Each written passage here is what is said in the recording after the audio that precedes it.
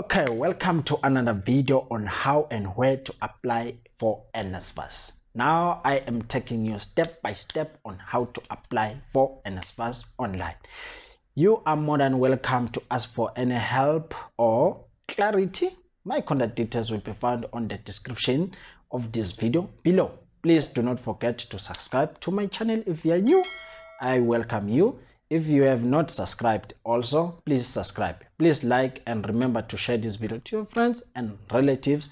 I will really appreciate that. Now let's dive into the video because we are going to learn how to apply for NSFAS in 4 simple steps. So let's dive into the video.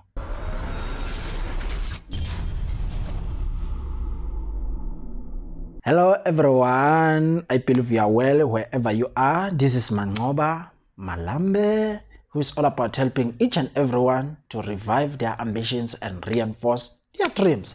So in today's video, we are going to learn in 4 steps how to apply for NSFAS. It is simple. Remember, if you do not know the requirements you will need with you before you start the application, you can check my video where it explains the requirements and who is eligible to apply for NSFAS. But before, the first step, the first of the first steps is to like, subscribe and share this video. Invite your friends. Let's come and watch and go through these steps. It is very simple. Ladies and gentlemen, take your phone, take your tablet, or use your PC or computer, use any browser, but I recommend Google Chrome because it is simple and it does not give troubles.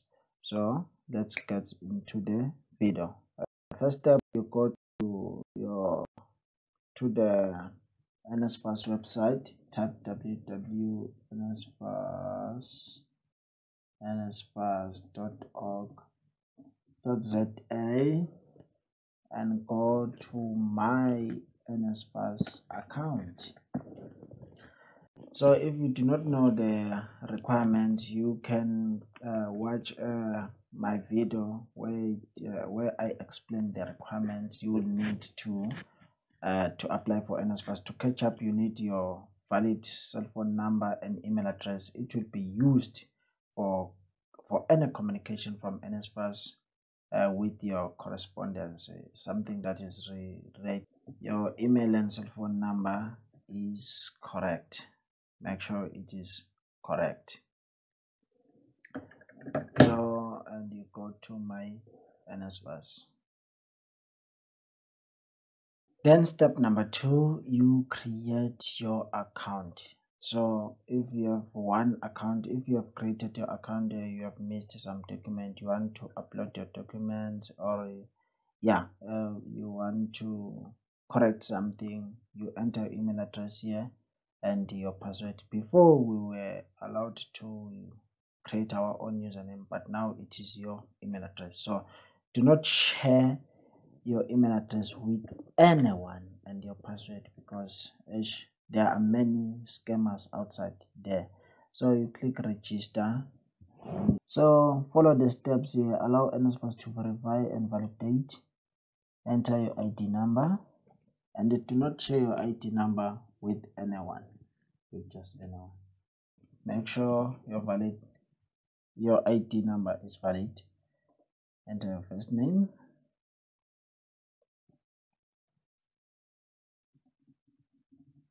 as they are on the ID, your surname,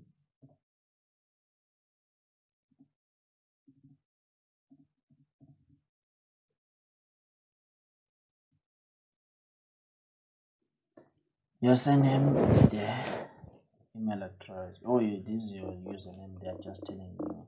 If you do not have an email address, you can click here to create one, or you can call me if you feel safe. Then you can enter your email address. It will make sure it is correct, it is valid. You do not share it with anyone.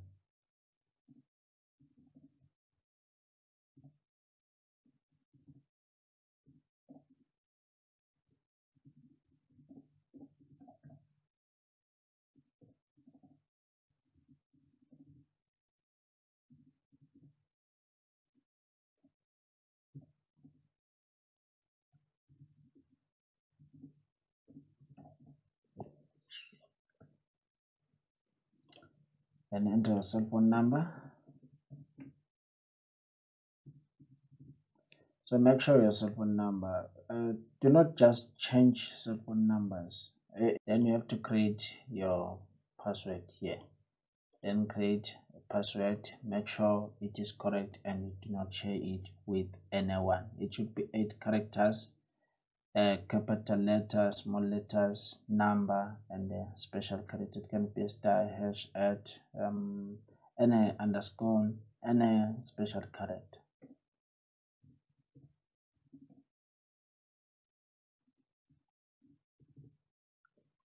And you confirm your email address, your password.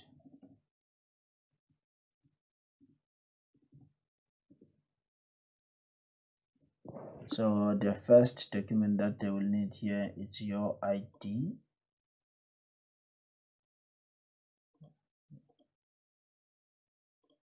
and your register. Did you capture your first names and as it appears on the first D? Yes. Let's wait for NSFAS.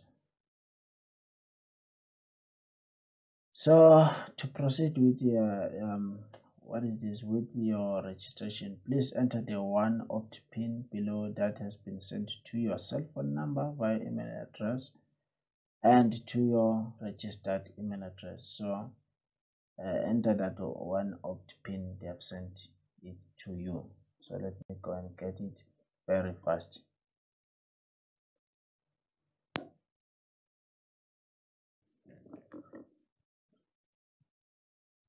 So this is it. You can copy it. Make sure to copy it, Control C. Sorry, you can copy it, Control C. You can press Control C or right click and copy this. Then go back and paste it here. Control V to paste, or you click right click and click paste. Then submit. Then your My NSFAS account profile has been activated. Please remember your login details, keep your email address and password safe. So now this is the big part we are missing. So we have created an account. Now we have to apply. So we have to apply. We have just created an account. So log in with your email address and the password you have created, you have provided to apply. That is step number 3.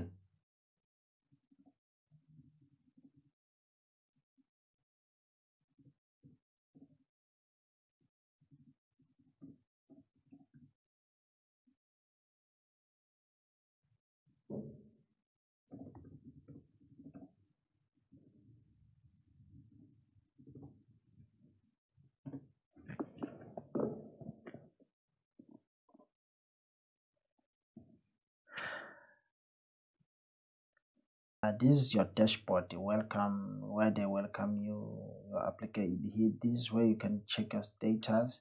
You can change your email address if it happens that you suspected some scammers or something like that. This is where you can change your number.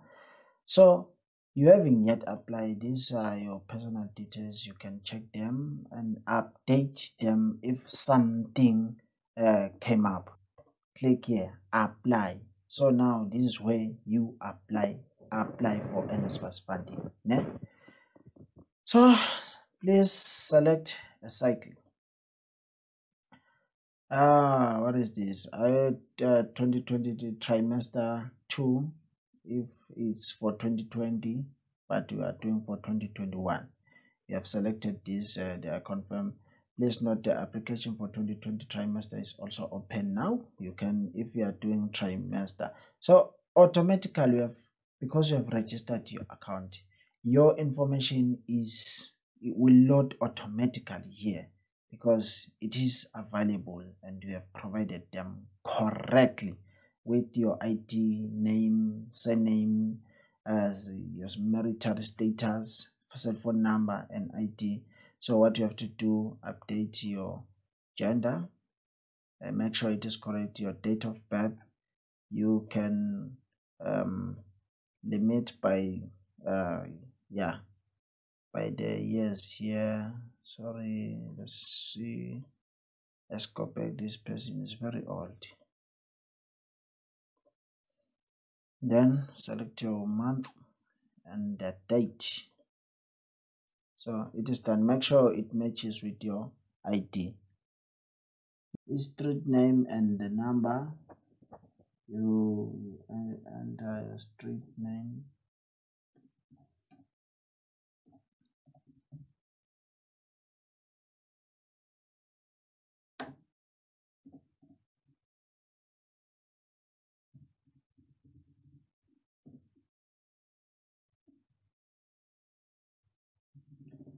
Yeah, you can just leave this. Let's say Shio.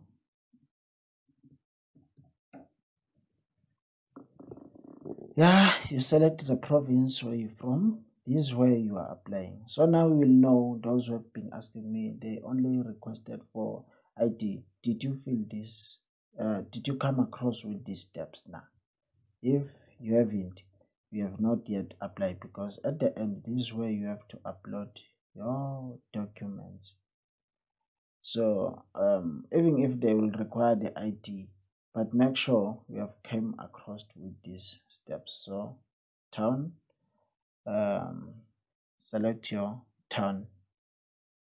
Let me say Everton, then the postal code. Then rest Africa disability, if you have any disability. Your family details. Are you financially dependent on your parents or guardians? You can indicate. Please indicate whether you are dependent on your mother, or if you are dependent on your mother, you can indicate. Indicate if you are dependent on your father. Indicate if you are dependent to your legal guardians. Yeah. Then you enter their ID number.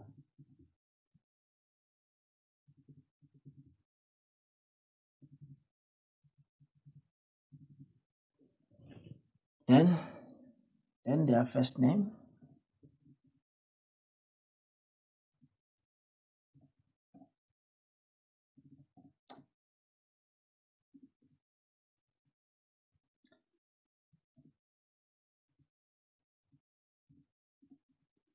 Make sure the names are as they are on the ID. Then you enter their cell phone number.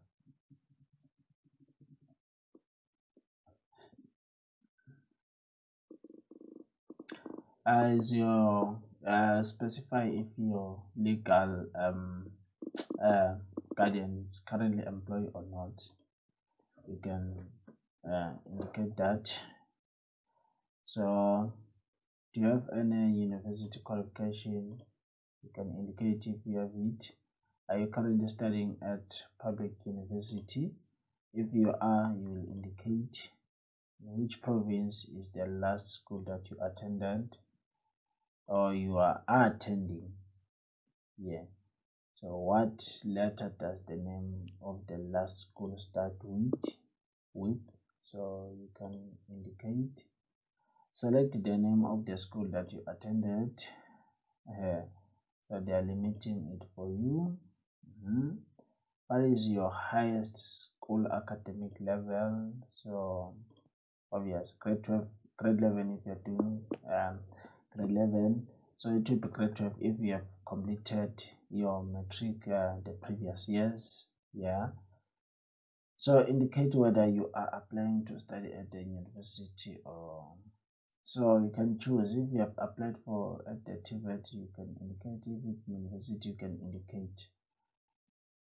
So which university or TVET is your first choice? So make sure that you choose the first choice, the one that you know that if I pass, they will take me here, so that you won't have any complications the next year you are applying. So where are you applying from? Are you at home? NYDA office, financial aid office at the institution outreach. Are you at high school or secondary school or other? Then you can specify. Now here upload your details. Then again they require your ID. Then click select.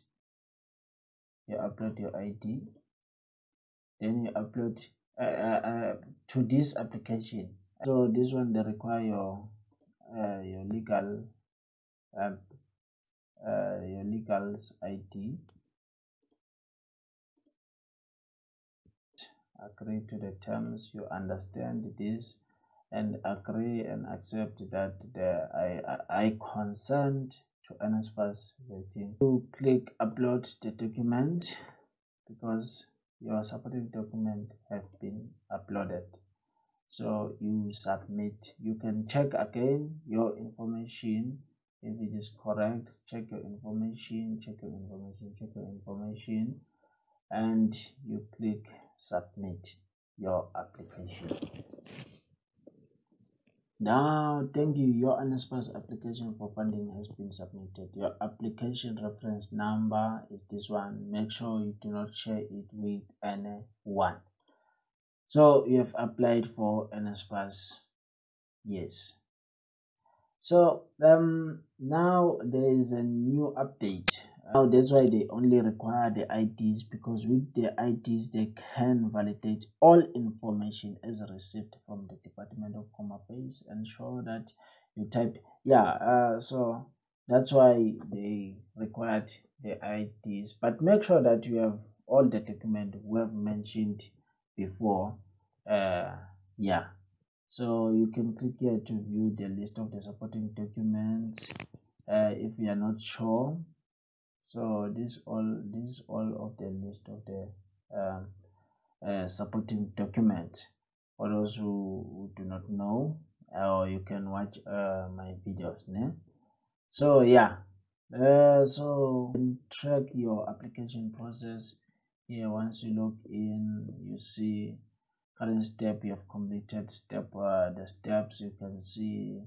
Maybe if they are already next year, if they approve you, maybe it will be here funding eligible, etc. We'll talk about this more next year on when the time, or on the next videos. Then yeah, good luck guys with your application for NSFAS. So please remember to share this video, like, and comment below if you have any question, or contact me. From my contact details will be found on the description of this video. Please, let's help each other. Let's share this video. Let's help other people out there to apply. Let's spread the word. If you know anyone again who have no data information, any portable device to go about, you can direct them to me. They can call me. Some people, they do not know about YouTube, just like me. I knew about YouTube when I came to the University of Johannesburg. It was my first time knowing that there is YouTube, and after some time, so in rural areas, there are some people who do not know about YouTube. They do not know about Google, or they do not know where to go and get this important information. So together, I and you, we can help each and everyone to revive their ambition and reinforce their dreams, unlock their future, unlock your future today. And may God bless each and everyone who is supporting this channel, and increase your territories in Jesus' name. And I believe it shall be done. So do not forget to subscribe to my channel, support it, like and share, and good luck with your applications. See you in the next video.